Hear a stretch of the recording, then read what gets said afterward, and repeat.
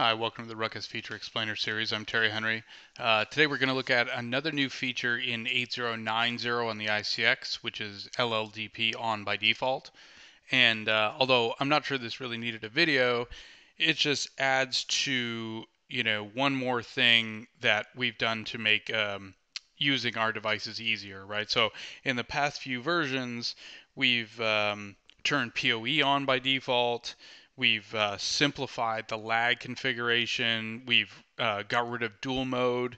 We've turned to trust-based licensing, and several other things to make life easier. And so this is just one more thing in that quest to make it as simple as possible to deploy our devices. So really, this is just a switch fresh out of the box. I've already gone through the login procedure.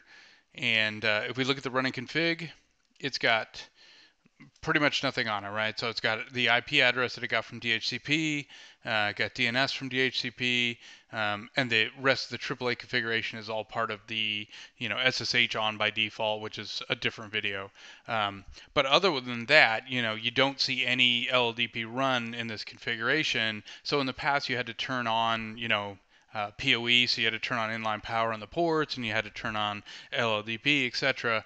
And so now, if I do a show LLDP, we can see that it's enabled by default, and show LLDP neighbor, we can see my LLDP neighbors. So without having to turn it on, it's automatically on and functional. And so, LLDP is important for several things, right? So it's not just for device discovery, but we can also do things like configuring, QoS on our devices, or doing power negotiation with phones or access points, or for troubleshooting, right? So there's multiple things that LLDP is used for, and the beauty of LLDP versus any proprietary like FTP or CDP is that it's used on pretty much everything. So LDP can be used on not just switches and routers, but access points, firewalls, servers,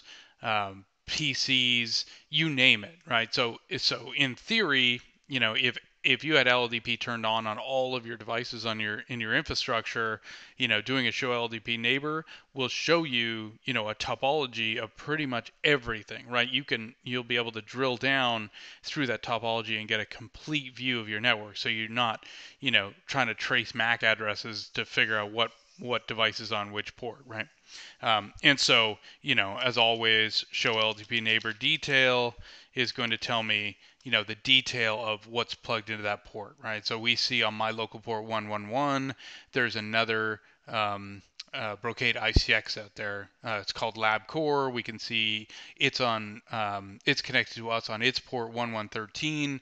It's a bridge router. What its management IP address is, etc. Right? If you don't want it on, you can certainly turn it off, right, with a new LDP run, or you can disable it for certain interfaces, but it's on by default and, an important part of most enterprise environments. So that's it for today. Another great feature in 8090, and hope you enjoyed it. Thanks. Have a great day.